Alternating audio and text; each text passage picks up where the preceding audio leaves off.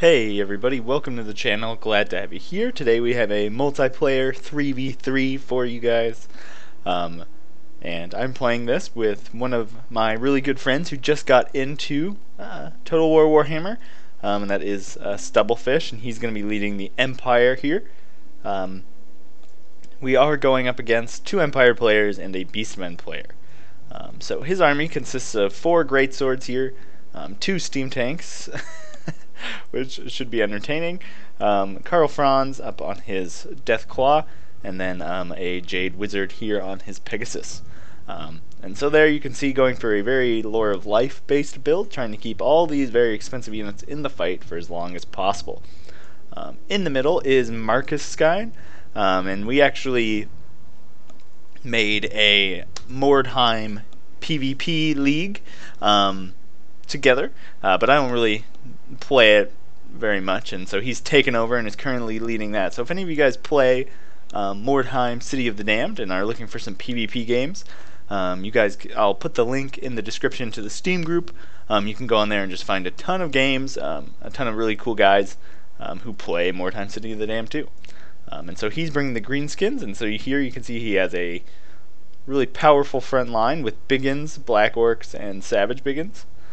Behind them, a huge Goblin firing line, a Ragnarok Queen, a Giant, and then Azag on Skull Muncha, which you don't see very often, and which was a very brave pick against the Empire. Over here, I am bringing the Wood Elves, and I kind of have a main line here of 3 Eternal Guard with shields, 2 Treekin. I have 4 Glade Guard spread out, 2 War Dancers, 2 more Eternal Guard, and then 1 War Dancers with Azrai Spears. And of course, I have to bring Orion here. Mel Gibson, I guess. He'll be casting some spells, trying to be cost effective. And then of course we have a Spellslinger of Life to keep him and the Treekin in the fight. So over here you can see I am kind of supporting this Empire player a little bit, and there's 2 Night Goblin Squig Hoppers on this flank. And so what our idea was these 2 players would rush up the middle, rush one of the players, while I tried to just block off the other 2.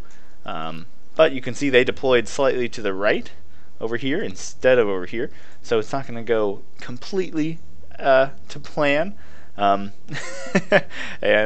we're going to just charge in here because they do have the artillery advantage. Here you can see one of their Bright Wizards is shooting a fireball at somebody, who knows. Some Outriders over here, huge line of handgunners, huge line of cheap infantry here from this Empire player, more Outriders, some Hellstorm rocket batteries, some Hellblaster volley guns. Great to see that unit in the game. You don't get to see these guys very often, so hopefully we'll see what they can do. In the air, Balthazar Gelt. Oh boy. You can see this is definitely a casual battle here. You don't really see him much in ladder, so we'll see how he does. You can see they do have some Demigryph Knights with halberds. And who's the second general for the Empire? Balthazar Gelt, and then over here you can see Karl Franz again on Deathclaw. And then covering this flank is the Beastman player, huge main line of Goreherd with shields, Gorbel, Morgur, 3 Ungor Raiders, some Bestigor herds, 2 units of these Minotaurs with great weapons, and then 2 units of Ungor Spear with herds. So definitely a pretty typical Beastmen army over here, and you can see the Empire with their huge firing lines, some crossbows in the back. And they do have some Reiksguard on that side that I missed. You can see here, this is a pretty common mistake actually. When you have this stuff, when you have infantry too close to something like this, you can see it was obstructed there for a second, but it should fire eventually. You can see steam tank stuff coming in, and then he got a little too close to my Glade Guard on the side, so did a number on these Outriders. I didn't want to leave those steam tanks alone by themselves, which is kind of why I moved some of these Glade Guard in there with him. And I was kind of expecting to be more of a holding force, but this is going to end up being more of like a straight-on brawl, with the Empire player kind of coming in here, and them coming in here, and me facing off over here with the Beastmen player as he tries to rotate and flank around. Nice shots from the Hellstorm rocket batteries coming in. Some early damage on these large targets. More fireballs coming in. You can see they're missing the Ragnarok Spider. That's pretty embarrassing. Hellblaster volley gun is tearing these goblin missiles apart. Hopefully he doesn't switch that target to the spider. You can see handgunners are tearing up that giant over there. Yeah, the Hellblaster volley guns have not switched targets, which is great for us. But this spider is going to take a ton of handgunner fire as Azag comes in. Oh, right here. Just trying to kind of protect his spider a little bit. He's going to drop, or no, that's me. I'm going to drop a little attack on there. You can see they dropped the health of that guy by a bit. One of these handgunners is routing from my Glade Guard. They were my primary target. I wanted to get rid of those, as many of those gunners as possible. And here you can see the Beastman player is kind of posturing up while I take a more defensive position, breaking off some Gore Herd to slow down these Biggins. Biggins should win that fight. But you can see I'm definitely still positioning as I was microing over here. You can see definitely a micro mistake here, forgetting about some of those units. I'm really trying to support this main fight as the main lines engage here. I will slow it down so we can watch Morgar tear some stuff up. Man, Beastmen are just so cool. They are definitely one of my favorite factions in this game. Just so much fun. Such great infantry. Jumping and swinging to this treekin. They will lose pretty bad well, they'll do pretty well against both of these units, but the Bestigors will do some good damage due to their armor piercing. You can see already dropping an Earthblood, trying to keep my my spears in the fight as long as possible. You can see my Glade Guard are firing over here at this Gore Bowl, and they should be switching targets to these Minotaurs soon. You can see Azra's in support. Some Black Orcs coming through. Azag has been swarmed and shut down here by Karl Franz. Tons of buffs on him, so Azag really doesn't have a chance there. That's a terrifying Karl Franz. 549, 66 melee defense. Oh man. But you can see these squigs got in here, shut down that Hellstorm rocket battery, which is really good. Had a ton of its ammo left, and you can see a lot of greatswords still in the fight. My Glade Guard's still here, 2 steam tanks untouched, as both the Empire players really focus in on the greenskin on Marcus Skine. So here you can see these Minotaurs with great weapons are coming in, but they're coming in against these War Dancers with Azrai Spears. Definitely not what they're going to want to be fighting. These Minotaurs really should be on those treekin because of their anti-large, and you can see here he does move them over here. So great job there. But these Glade Guard are going to go to town on these guys. You can see they have 35 armor, so these Glade Guard are going to do a ton of damage, and they don't have shields. So these Glade Guard are a huge threat to them, and they are both clumped up here, making a nice target for my troops. You can see as just more and more Earthbloods dropping down, just trying to hold this side while my Glade Guard try and deal with a ton of these handgunner units who are fighting the greenskin and our Empire player. What's going on over here? Yeah, there I drop a regrowth on these War Dancers, so that's going to keep them in the fight. And with only 2 models down, it's going to be really good. And those are a very important unit here for keeping this side locked down, because if they broke through, they'd just be able to come in here and catch these guys with their fast-moving cheap infantry. So I really needed these War Dancers to last, and you can see they've only lost 1 unit since regrowth was cast on them, and we are now routing these Minotaurs with great weapons. My treekin over here are getting focus fired by these Ungor Raiders. Great use of those guys. I just really didn't have the resources to deal with them because I didn't have any Wild Riders. So they basically got free reign of everything. I think I'm using my Orion's abilities on them whenever I can. But with these Minotaurs with great weapons, I can't take these Glade Guard off of them. Here you can see my Glade Guard still firing in at range units. I think they're shooting these handgunners. You can see these steam tanks tearing stuff apart, getting some nice shots in there. As Karl Franz is swarmed by Biggins. This is a great use of Biggins. Karl Franz with his low armor, or actually 95, but Biggins with their anti-large are going to punish him, and these great swords are going to do decently well, especially when he's running away. You can see Balthazar Gelt still floating in midair, kind of on Overwatch, as we've kind of finished this flank, and now we're coming around, but I am definitely losing, I feel like, on this side. I am taking down their Gorbel, but he still has this huge Minotaur unit here in the middle, and my War Dancers are slowly losing. Chaos Spawn being spawned in the back lines, and they are going to tear up my poor Glade Guard. It would have been much better if I'd kind of moved them back here, maybe, or even here, because of their huge range. They can still attack whatever they want, but since I had them so close, it's going to be very difficult for them to run away from those Chaos Spawn, because they are a relatively fast unit. But you can see I am pulling in my reserves over here, and I see this Chaos Spawn as a huge threat. I need my Glade Guard to survive late in this game if I'm going to win, and I'm going to open fire with these two units, and them with their low armor are going to be a perfect target. But you can see already huge damage on these guys, Treekin routing, but Orion's doing pretty well, but he will definitely lose to Morgur in a one-on-one fight. Morgur just has too much health regeneration. Ungor Raiders still in the back. You can see Hounds of Orion dropped on them, as these steam tanks try and just tear through all this cheap infantry.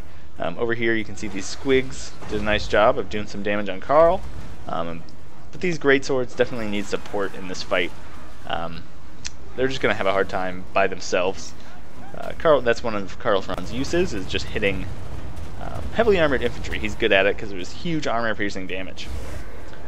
So there you can see Gehenna's Golden Hounds being dropped on these guys, doing some decent damage as they toss these great swords around. Some friendly Squigs running through them is definitely strange. And you can see it's not looking too good. The Empire has kind of reformed a huge firing line here in the back. We do have two very healthy steam tanks in the middle. Does the Empire still have...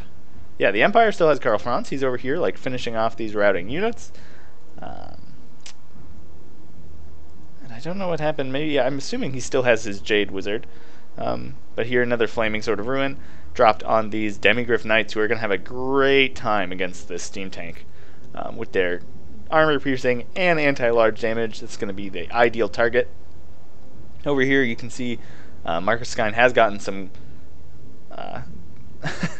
maybe I used regrowth on this Biggins by accident, but you can see he has brought in some Biggins to help, and he's kind of helping to collapse these units. And I finally realized what a threat these guys are, and so the Chaos Spawn are almost dead, so I switched targets here to the Ungor Raiders, now that they weren't threatening my archers. Here you can see Orion did not do very well in that fight with Morgur, so I definitely had to pull him out. And I threw in some of my War Dancers from the opposite side to deal with them, dropping a nice spell on the Bestigor as I just continue healing my front line here. I just need to outlast them and make sure that all of my archer units use all of their ammo without dying, because we're not going to win this fight otherwise. You can see here, though, Morgur in the middle, almost untouched, which is very bad. So we have kind of, finally, with Marcus Skine's help, we have routed the Beastmen player, but all these units are going to come back, so definitely a threat. I have nothing to run them down with. Here you can see the Jade Wizard still around, which is good. We'll be supporting these steam tanks, and he got some great swords in between the Demigryph Knights and the steam tank, and it looks like he's dropping another Earth Blood, so definitely good job trying to get these guys off the field. You can see poor Gelt can't do anything right. He is wavering. Brave of the of my opponents for bringing him. And you can see here, oh man, just devastating volleys from those regrouped handgunners, regrouped outriders. These great swords really need to be moving, because they're just going to be shot to death there. But you can see these poor swordsmen are going to get ripped apart. As again, I'm just trying to finish off all the ranged units. You can see I tried to chase with some of my units, and especially with Morgur here, it's not going to go too well. Even my Spellslinger of Life, somewhat out of mana at this point, is going to jump in. More Chaos Bond being summoned. So, again, just hoping my Elven Blob can outlast my opponent. As you can see, my Glade Guard are running out of ammo, so it's not looking too good. They are kind of my main tool in dealing with the Chaos Bond. But I do, being elves, there are always spears. Here you can see Karl Franz still around, making sure those Demigryphs get off the field. And we still have a very healthy Steam Tank, and a sort of healthy Steam Tank, who's going to kind of just keep pushing the Empire. You can see balance of power is slowly shifting in our favor, as Orion just chucks some spears at Gorbel. I was just trying to keep him in good health for a potential final fight against Morgr. Here, great use of Chaos Bond summoning, and this is not going to be good. Orion's in the back here. Glade Guard are out of ammo, and so they're going to just mob in here. Add some bodies to try and protect those Azrai spears. And even Orion's going to turn around and take some pot shots. He is exhausted from throwing his spears, though, so it is a trade-off. You see Morgr just like tearing apart my poor Spellslinger of Life as we just try and deal with these final units of Chaos Bond. You can see using my final bits of ammo to try and kill them. My Spellslinger of Life, this is a good use of these guys, just running around, mobbing into range units. They're going to have a hard time dealing any damage to Spellslingers. Look at these Steam Tanks just taking pot shots, trying to get Guilt off the field. That one shot that Bright Wizard. These great swords are getting torn apart by kind of like a crossfire. Come on, get him. Oh, just barely missing. Karl Franz is coming in here very healthy, which is a great tool for late in the game. And he's going to break. And with the terror in there, and without a general nearby, these guys are going to kind of chain route. I don't even know if they have enough ammo left to deal with these two Steam Tanks. Well, let's see if they actually have any healing left. Yeah, and they both... Orion is out of heals. But yeah, this one can heal over 3,000, and this one can heal about 3,000. So a lot of health left in those two Steam Tanks. They were kind of left to just shoot, essentially, for most of the game. You can see Karl Franz in the back, mopping up some of my units, and Morgr here just being mobbed by what's left of my Elven squad and Orion. So he's going to route off the field, and that's going to be that. So super fun battle, and this was like the first day of Stubblefish playing online, so I thought he did a great job. Really awesome fun build here from him, and is more likely to work in multiplayer than in custom battles, or than in quick battles. You can see Orion here getting a ton of kills as always with those constant just cycling of spells. 160. You can see my Eternal Guard really just held. You can see these War Dancers with Azrai Spears, the ones that were fighting the Minotaurs with great weapons, racking up 100 kills. I'm getting 2 XP chevrons, definitely pulling their weight.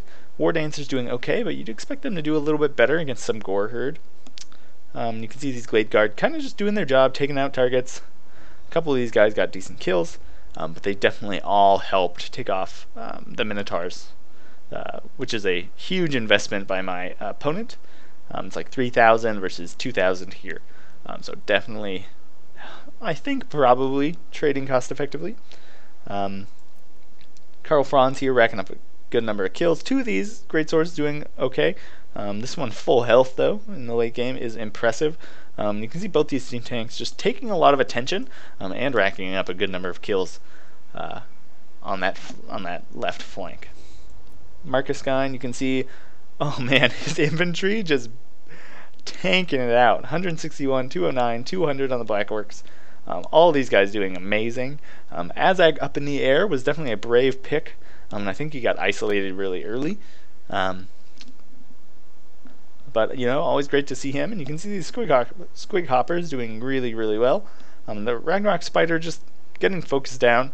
You really got to walk your large targets forward when you're advancing towards an enemy line, just because they'll run and they'll get ahead of your army, and that just gives the opponent a couple extra volleys into your large targets. So it can be definitely devastating. Black Phillip, you can see here, these best scores doing the best out of all of these troops, as you would expect. Morgar and the Gorbel doing okay, but these Minotaurs here just got shut down. I really didn't have any great place for my opponent to put them, and the Glade Guard just shot them apart with their low armor. But you can see these Ungor Raiders being indispensable, taking out my two Treekin, or at least putting a ton of damage on one of them.